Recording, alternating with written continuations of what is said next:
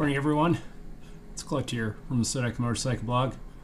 Today, you're tuned in for another episode of Rider's Manual of Common Tasks, the series where I teach you how to do common tasks that I think every rider should know.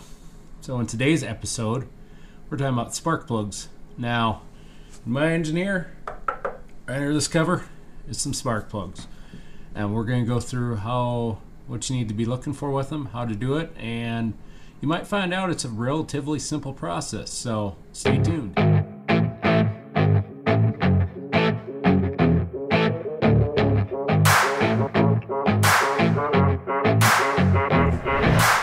Alright, so what you're going to need for this task. Now, first of all, you're going to need all the things that you're going to have to do whatever you got to do to get those spark plugs. I'm not going to list those tools, but basically what I'm listing here is the main things you're going to need for changing the plug themselves. First of all, find your owner's manual. I'd say there's probably a 99.99% chance that your owner's manual is going to have a section called spark plugs, and it's going to explain to you the whole procedure right there, what you're supposed to do, what you're supposed to look for, how you're supposed to reinstall it. So that's the first thing you need. Second thing, obviously, you're going to need some spark plugs. Now, as far as I'm concerned with spark plugs, you go that same section where it gives you spark plugs, and it should give you recommendations. For my case here, because we're looking at a standard plug, because we're not in a cold climate, we're not doing extended high-speed riding. So for our case, we're using the BKR 6E11 NGK, and we have the BKR 6E11 NGK. So, and honestly, that's what I would recommend. Just go with what your owner's manual tells you to go. Don't waste your money on some special weird plugs or anything like that. Just go with what your owner's manual tells you. Frankly, you change spark plugs in a motorcycle enough that, I don't feel like you need to waste your money on the really crazy expensive ones, unless you're doing some kind of crazy racing application or anything like that. For the most part, though, no biggie.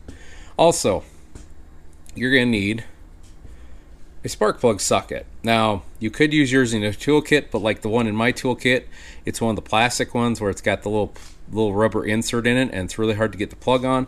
What I recommend is find one like this one. As you can see, it's got the little magnet on there, because this magnet comes in handy when you're trying to seat on the plug. See how it's magnetic? See how that just pops right in there?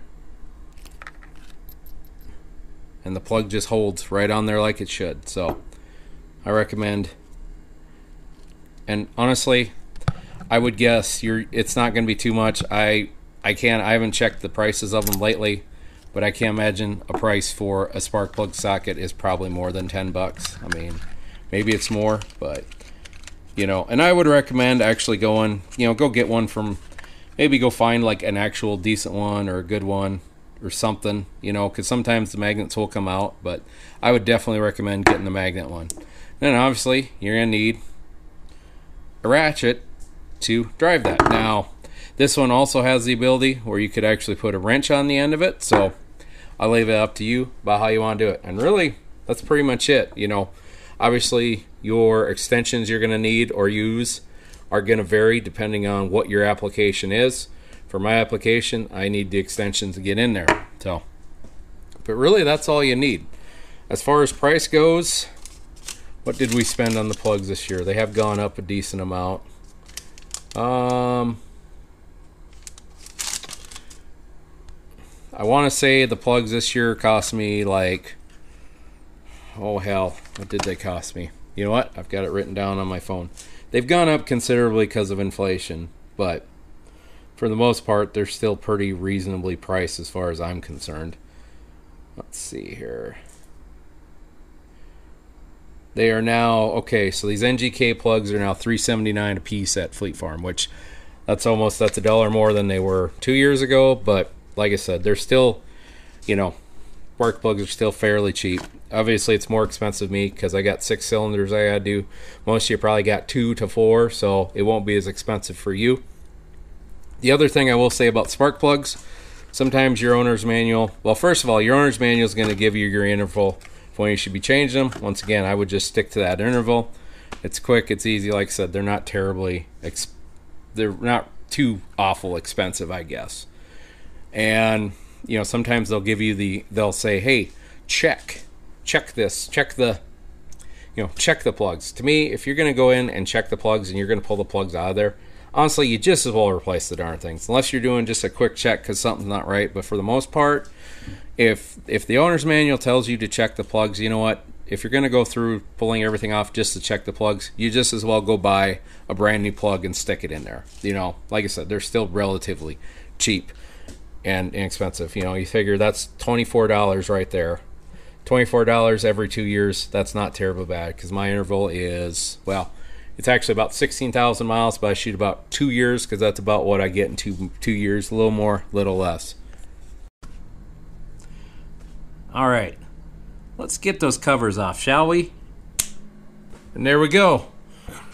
It's off. Okay, so first thing, for you Goldwing owners,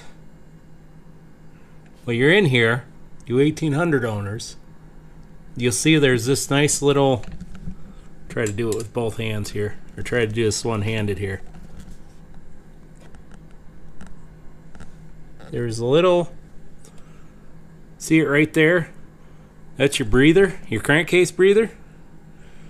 Make sure you pull that, because it's probably got some oil and grime and everything else in it. So we're going to do that, and then we're going to get the spark plug changed. This is only for you GL 1800 people. But it just brings up a good point. When you're doing this, when you're getting in there, if there's something else you can do in there, maybe do it right there and then, so that way you don't forget about it and you've already got the part off anyway. Alright, so how much blow-by did we get? Not too bad. Just a little bit. Not too bad at all. Not bad for, what's it been? Yeah, 2 years. How many miles have we had since this? Let's see, those went at 71415. I think I'm yeah, so that's about 19,000 miles. Not too bad.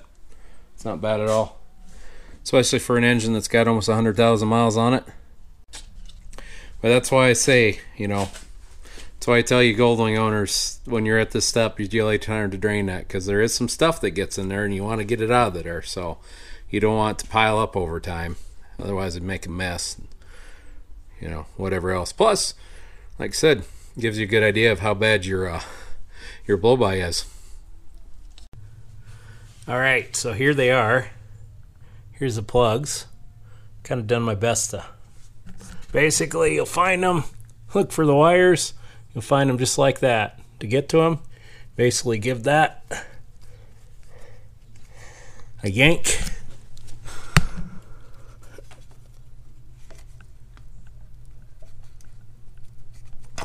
Just like that. And there you go. There is a spark plug. When you're taking a plug out, first of all, make sure that you got your ratchet or your wrench set right. Remember, it's righty-tighty, clockwise, lefty-loosey, counterclockwise. Remember that, because this is very crucial. If you screw that up, you got a good chance where you'll break the plug. And once you break the plug, well, you're screwed. And I need a longer extension. Or when I say you're screwed, you're not, let's say it's not, you're not completely up the creek without a paddle, but you're in bad shape. And really, to loosen it, just like that, it should come right out. If you did this right the last time, or whoever did this right the last time, you should be able to put just a little pressure on that. It should come right out. And then, simple as that, you just unscrew it.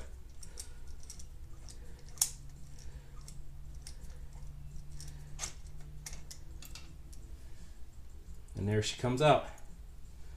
This is where that magnetic plug happens. Like I said, you get that right in there, you wrench it right off. Nice and easy.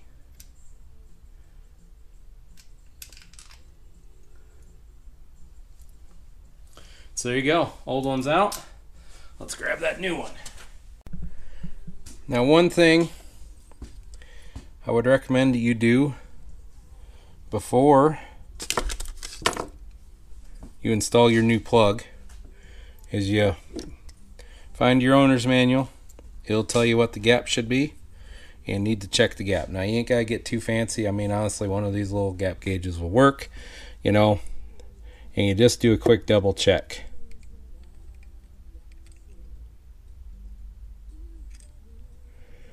So, according to my owner's manual, it'll tell you what the gap should be. My gap should be between 1 and 1.10 millimeters. So, well, as you can see, she's right at about 1 millimeter there. I have right wrist right there at 1 millimeter. So, we're at the right where we need to be. So, and it's pretty simple. You just basically put that around, find your measurement, and you guess. Now, this obviously ain't the best, most accurate way to do it. Honestly, a true feeler gauge would be your better option, but honestly, this is what I got. And this one too, this is one of those you can set your gaps with if you want. That's kind of what it's designed. It's designed for spark plugs. But I always do double check the gaps. I haven't found one yet nowadays that where the gap was wrong, but still, you know, I don't think it's a bad idea to check the gap. Just double check. Also, another thing I do before I absolutely put it on, I always make sure and leave that protective sleeve on it, because I don't want to hurt that thing in any way. So let's, out of curiosity's sake, let's just check the old plug, see what the gap is on it. So we are at, ooh, yeah, we're probably right at about, oh yeah, nope, we're right in there actually. So we got 1.0 to 1.2, 1.1. So this one's actually right within the spec right now. So we're good there.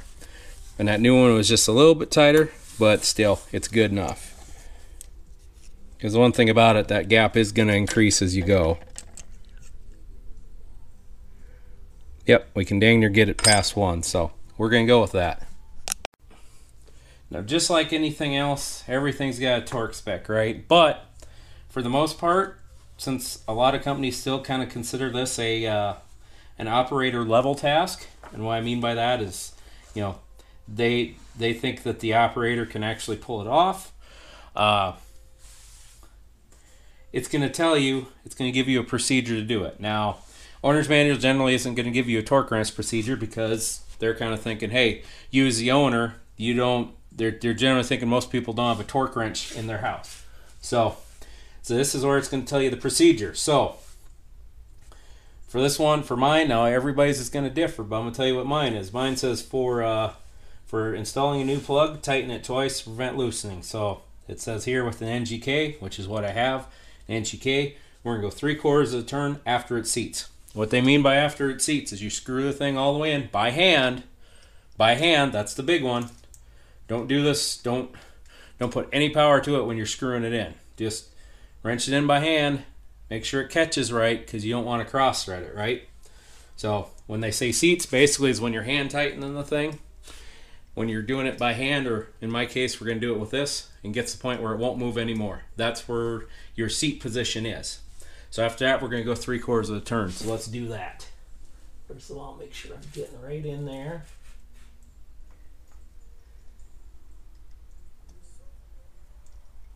Make sure I'm turning in. I am. Like I said, you'll know when it's going, because it'll start going in nice and easy, and it wants to go in. But if it binds up at all, you need to pull that plug out right away and figure out what's going on. So right there is my seated point, right there. Basically, it's the point where, let's loosen her up again and do that one more time. So it's basically the point where you're tightening, and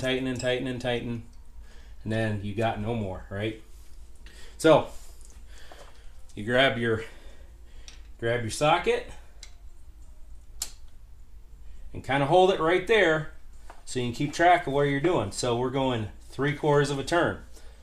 Of course, when we say turn, you know, we mean full turn. So we're going to go, so this over here's half, so we're going to go all the way down to the bottom. So there we go. Turn, turn, turn, turn, turn. Keep going, keep going. It's going to tighten up a little bit on you. That's okay. Tight, tight, tight. Make sure, get her to 3/4, which is what we're going to do. There we go. That's 3/4 right there. So, now it's going to tell you to loosen the plug back up.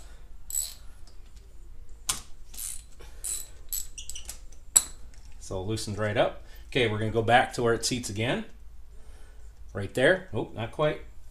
There's the seat. Now, for this next tighten step, we're going 1/8 of a turn. So, 1/8 of a turn, that's 1/4. This is 1/8. So, it's not very far, okay? So, we'll tighten that. We'll get that in there. Oops. This is where, once again, so we're going to tighten that. There we go. We're tightening back up again.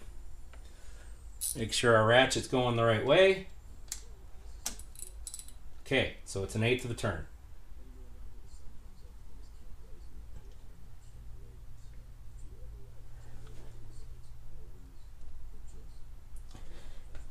And there we go. That's 1/8 of a turn. And we're in. And voila, you've got the plug in there. So, I'm going to do the rest of them, but for right now, I'm just going to do this one to show you the procedure. Okay, so, last thing I do before I put the plug back together is, so you take your cap here, and then what I like to do, I like just to stick a little bit of what's called dielectric grease. I like to stick just a little bit in the plug, so that way, you know, it's good for the connection.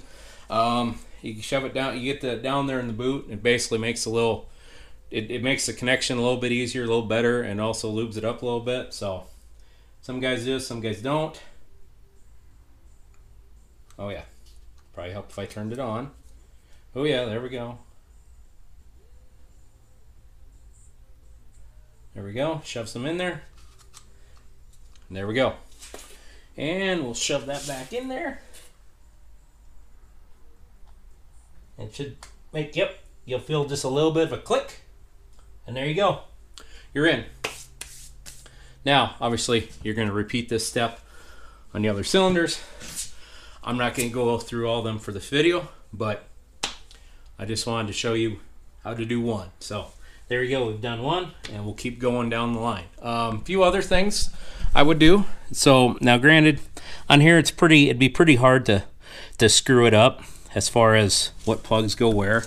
But some applications, you know, and what I do, and this is just kind of me, this is my nervous kind of twitch, because I'm kind of a little paranoid like this at times, is basically I just do it one at a time. Pull one wire, one plug, put the plug in, go to the next one. I just do it one by one by one. That way I keep track of the wires. That way I don't put the wires in the wrong spot, because that could really mess with your firing order, which you don't want that. That would be bad. But like I said, you don't have to do it. It's pretty simple to figure out, but like I said, that's kind of my, I guess you could say that's my, I guess my little, like I said, I have my nervous little things I do, my little twitches, my little ways of doing stuff, so everybody's just a little bit different.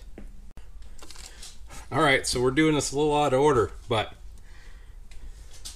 here's the nerd portion of the video that I forgot to put in the start. So, you might be wondering, well, what the heck's a spark plug used for? Well, so, in an engine, to make it go, obviously you need your fuel, you need air, and you need what's called spark. Essentially, it's the engine's version of the fire triangle, where the spark is the heat, obviously that the fuel that's the vaporized fuel that's going in there, obviously that's the fuel, and the air is the oxygen that comes in through your intake, right? So, and it's what makes your engine go. It makes that, because the engine wouldn't go if there wasn't spark. Now this is for gasoline engines. Now diesel engines, I don't know why I'm bringing up diesel engines right now, but I am. See, diesel engines are completely different. They don't have spark plugs. Diesel engines are, it's all with compression. So it's the compression that makes the explosion happen. However, in a gasoline engine, this is what makes the explosion happen. So let's say, let me find an example here. So it's a weird piston, but all right, so your piston's coming up in the cylinder, right? And it's gone down. It's letting the valves, or the exhaust valves have gone out. It's pulling in the air and the fuel through the intake. The cylinder goes up, up, up, and then it gets right to the point where it's supposed to fire. It fires, big old explosion, and it does that over and over. All your pistons do that over and over and over again. So, and the spark plug, once again, the spark plug is what makes it go. Basically, when it's time for your engine to fire, a little electrical charge gets sent to it, and basically between the electrode, forgive me for not knowing exact names, basically between the electrode here, you get a little spark between them. It's almost like a welding arc, so you get a little arc. That's what makes the explosion happen. That's what makes your engine go. So when you hear a engine that doesn't have a spark, well, that's what it means. Somehow, for whatever reason, the spark isn't getting to the plug. The plugs are a very important accessory on your motorcycle. So that's what's important with them. Another thing that you're going to want to do when you pull these plugs out, and I'm going to include a link to an article here, but you're going to want to read your spark plugs. What we mean by reading the spark plug is we're looking at the electrode end, and we're taking a look and we're seeing, hey, what's going on with this engine. Now, I've got the Goldwing docks right here. Now, for a good plug, you want a brown to grayish tan color, slight electro rare wear, correct heat range for engine operating conditions. Well, so right here, actually, yeah, there's some. It's a little brown on the electrode. It's not pure white. Actually, let's bring an old one. Let's bring a new one here so we can compare it. Notice how it's not pure white, right? Because it'll be pure white when it's brand new, right? So obviously we got it. It's a little brown, kind of brownish. You know, it doesn't look like the electrode's worn too bad. Granted, these only have like 19,000 miles on it. I feel like I could go a lot further with these plugs, but like I said, it's quicker and easier just to replace them like you should. But my electrode isn't really worn out too bad. It doesn't look like there's too many issues there. It looks like everything's kind of on the up and up with this. And you're going to look over there. You're going to see many different. You're going to see many different types of, you know, what's going on, what's wrong. The big thing you do not want to see, and here's the one where, you know, and there's a lot of bad things, but one big one quick easy giveaway is if you've, and like I said, here's 19,000 miles, right? So if you pull your plug out after some time and it still looks like that, that's bad. The reason why it's bad is because, well, you've probably got coolant entering the cylinder, which means you probably have a leaking head gasket, or the block's cracked, or you got cracked. Either way, you're in trouble, because the reason why it's clean is because it's getting steam clean. So that's a big one you want to watch for. Other things you want to watch for, you want to make sure that, like, you know, nothing's really melted too bad. There's not a lot of glazing or corrosion. The other thing you want to look for too is if it's all black and dark black oil, that means you got probably some leaking oil past the valve guides, piston rings. You know, you might have been seeing blue smoke, and that might be a good sign that, hey, your engine's basically worn out. So, but this plug looks good. We're going to check all the other ones to make sure, but this one's all on the up and up, so I'm pretty satisfied with it. So one more thing I wanted to mention before we close this, or before we get started here, coming back from the future again. When you go buy your plugs, let's say you go down to the auto parts store and you get your plugs, and what the first thing they're gonna ask you is, do you want anti-seize? No, you don't. If you're buying a good quality plug like NGK, you do not need anti-seize. There's a coating on this that's basically designed to function as the anti-seize. So do not put anti-seize on your spark plugs, especially if they're good, high quality ones. Obviously, you're going to want to double check your manufacturer, but if you're using like an NGK plug, they'll say it's straight from the force. Anti-seize can act as a lubricant, altering torque values up to 20%, including the risk of spark plug thread breakage and or metal shell stretch. Do not use anti-seize or lubricant on NGK spark plugs. It is completely unnecessary and can be detrimental. So, and honestly, for the most part, good high quality plugs, you do not need to use anti-seize. If the plugs are put in right, if whoever put them in, if you put them in the right way, if they're put in the right way, you do not need anti-seize. In fact, I've done spark plugs on this several times. I've done them on a, let's see, I think it was like an 22 Silverado, or a 2000, or no, maybe it's like an 08 Silverado. I've done it on my 2009 F-150, my 2009. It had 100,000 miles on it, or 96, or no, 90. Yeah, it was like 96,000 miles on it when I did it.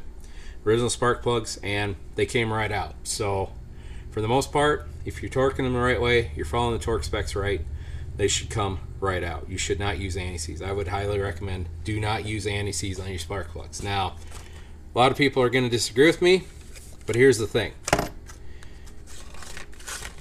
If you got to torque them down so hard that you're using anti-seize to get them out, like I said, I feel like you're torquing them down way further than they ever need to be.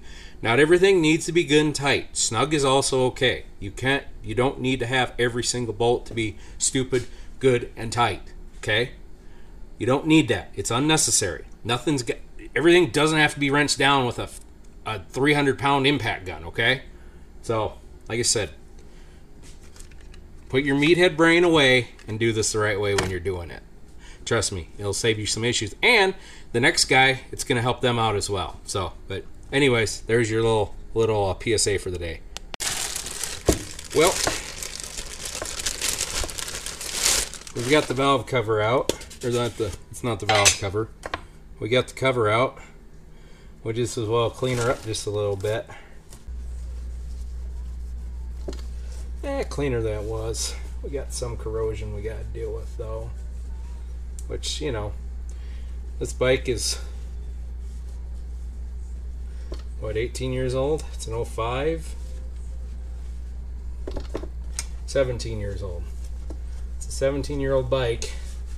Obviously things are going to get some wear on them over time. So, you know, it's just kind of the way it is. But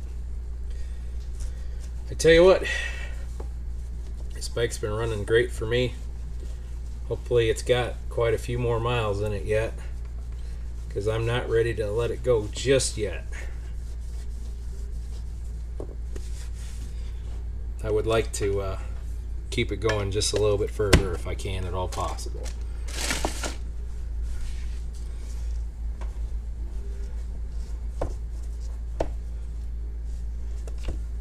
Although I pretty much know the engine ain't going to be what fails me on this thing. You know, I'm guessing would fail me is, you know, a few of the issues with these are, well, the alternator drive gear. If that fails on you, you have to go in and basically, you know, crack the case for the engine out so you can get everything out of there. So you pretty much got to rebuild the whole thing, which in one respect I think it'd probably be easier just to go buy a reman one than, you know, rebuild it. But or transmission, that's another one that goes out on these eventually, is and it's still quite a while, but usually the transmissions like to go, it seems like after about 200,000 to 300,000, which, so I'm at 100,000, so I still got plenty of time left. But you know, you never know, things do fail eventually. Okay, moment of truth. Let's see if I did it all right. Obviously you can see everything's put back together like it should be. And let's make sure we're good.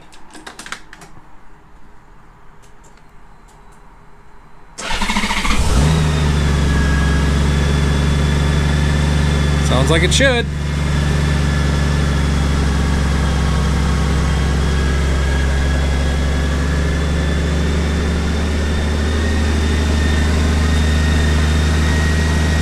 Obviously, you're kind of listening for anything weird. And actually, I want to wait till it idles down just a little bit here. Obviously, when you're running your motorcycle inside, make sure you have the door open. Don't just leave it closed. Okay, we got her down to just about idle.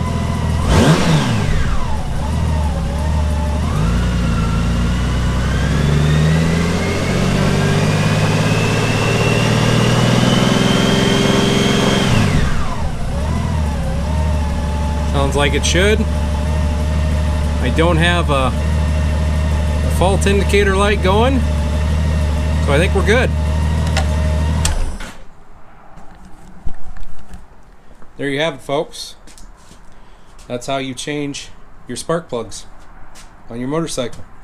And frankly, a lot of stuff I just told you, you can use it in, you can do this in your own car, your own pickup. Basically, the biggest thing is just knowing how to get to the plugs. That's obviously a big one. And once you're there, knowing the techniques, follow what your owner's manual says or your shop manual says, or, I mean, for God's sakes, on NGK plugs, it tells you exactly how to do it on their plugs. Like, they have a whole procedure of their own that they have you do. So that's the big thing. Know your procedure. Know that, follow that procedure to a T. Don't get stupid. Don't think it's got to be tighter. Follow that procedure to a T and just stay with it, okay? And you should be fine. But anyways, I'm Clutch for the Sodak Motorcycle Blog. I'd like to thank you for stopping by for this edition of Rider's Manual Common Tasks. Go ahead and, if you like the video, hit the like button. If you dislike the video, hit the dislike button. Go ahead and leave a comment. Leave a comment. Hit that subscribe button, and you can hit that bell notification icon for future videos, although it's pretty easy. They come out every Thursday at 7 p.m. Mountain Time in North America. Go ahead and leave a comment if you want. Feel free to reach out through the comment section with questions as well. But also, you can find us on Facebook and Instagram. Just search Sodak Motorcycle Blog on both. Or on Instagram, you can find me at Clutch605. But anyways, thanks for stopping by, and we'll see you later.